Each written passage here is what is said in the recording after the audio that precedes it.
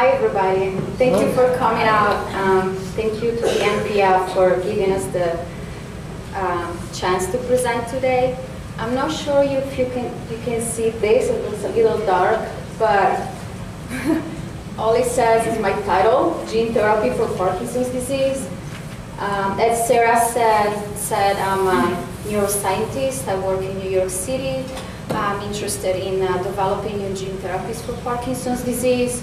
And also I co-founded the Stop PD organization with Alex, my husband, who's gonna come up next after me. And last one for today, so you can stretch. As a scientist, I'm interested in particular, not just in gene therapy for brain disorder, but in the field of Parkinson's disease. I'm interested in looking at specific therapies that can help with the drug-induced dyskinesia, which is a big drug complication that people with Parkinson's could experience. And also I'm extremely interested in looking into differences between men and women and how they differently respond to therapy, because we don't have to forget that women are not just tiny men, and unfortunately the way clinical trials go, they recruit mostly men and very few females, and that really compromises the way it's just this one, the other ones are white, so don't worry. I'm so sorry, I'm not sure what's going on. That really compromises the way the final result is, because it doesn't take into account as much as it should the response from women. But anyway, I'm just going to talk to you in general about what gene therapy is and give you an overview of what it is and how it works and why we are trying to use these as a possible tool to cure Parkinson's disease. So as you saw already today a few times, so I'm going to skip quickly on this.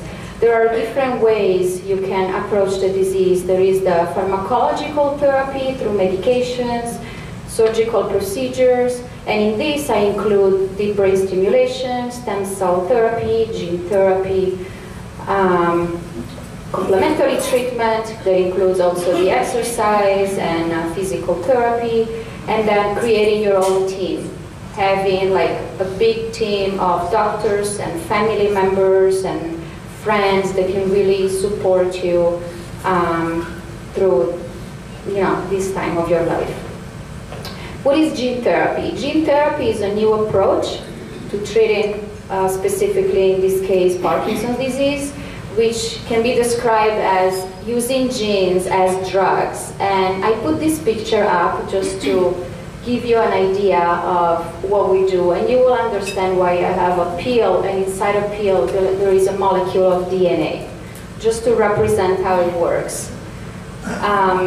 So what we do is pretty much take a piece of DNA, which is called gene, DNA which encodes for everything we are, everything we do, the way we look from the way we think, everything. It's a molecule we all have in our cells, and taking a piece of that to replace a part of DNA that we have that is dysfunctional will hopefully be a target for a cure for Parkinson's. So if you take a piece of DNA and you introduce it, in this specific case, in brain cells, we are going to, in this way, try to fix the dysfunctional cells. The reason why this DNA needs to be in a capsule is because our cells have a system to recognize external molecules, whatever comes from the outside, and destroy it. So the way you want to give it to your brain cells is inside a shuttle, inside something that can really get into the cells and not get the DNA destroyed. And those are called vectors. These vectors could be different types. It could be a viral vector that I represent here, different size, different kind, or like lipids, anything that can create a shell around your DNA, that's a vector, a shell that can get into the cells. Obviously, when you use viral vectors, those are safe. We're not talking about anything toxic that can give you another disease. We're talking about something that is engineered in a laboratory and that it's safe to use. I mean, will not give you any pathology. How does it work? Okay, so this is the way it works. First of all, you select a gene. This is what we do in the lab. This is what we study. This is what we develop. We study specific genes. We're trying to understand if introducing the normal gene will reduce the symptoms. There could be, again, motor symptoms, non-motor symptoms, the drug-induced complications like dyskinesia. So once we select the gene, and in the lab we prove that in animals that this gene works and it could be applied to people, then you insert the gene in a viral vector. So you make a capsule, a shuttle, and put it inside. You administer this to a patient. In our case, it's an intracranial surgery because it goes inside the brain. And then the viral vector reaches the cells, gets into the cells, and releases the DNA. Once the DNA is released, then it can produce that protein that is usually dysfunctional and replace the function of the dysfunctional protein, let's say, and work normally and fix the problem that the cells are having. There are two different types of gene therapy that I want to show you, because sometimes when we talk about gene therapy, we just think about viruses and we think only about brain surgery. It's not just that. There are two types, the in vivo and the ex vivo. The one in vivo is called also direct delivery. What it means that you make the viruses, you make the viral vectors with the DNA inside, and you inject it directly into the patient. Once you inject that, they will release the DNA and take care and fix the problem. Let's call it like this. There is another way instead, which is taking the tissue from the patient, inject the cells of this tissue, and then reintroduce the cells in the patient. These are two different approaches that we're trying to develop because we don't know which one's going to be the best. We know that both of them have pros and cons.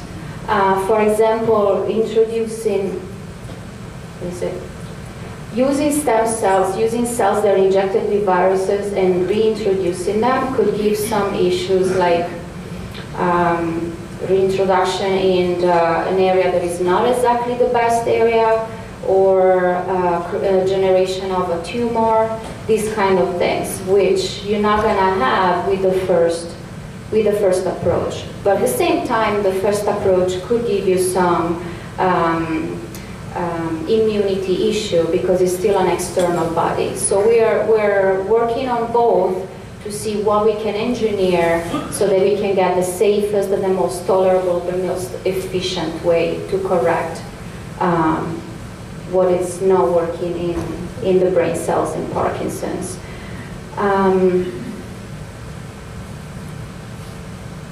Okay, so I already said this. The way it works is you go through a surgery, usually a brain surgery, and it's safe, and it's usually the patients are discharged within 1 or 2 days.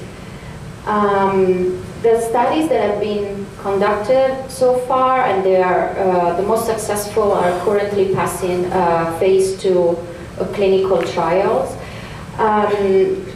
They are injecting the viral vectors into the basal ganglia, which Dr. Fisher just spoke about. So the brain areas that control the movement, that's where these viruses are currently going, at least the ones that are in clinical trial. Oh, I don't think you can see this because I always love to use purple and blues, and I guess it's not working today. So these are just 3 strategies that researchers are using to target the cell defect. There are 3 main, which is targeting the pathways that produce dopamine, trying to increase the amount of dopamine that the brain can produce.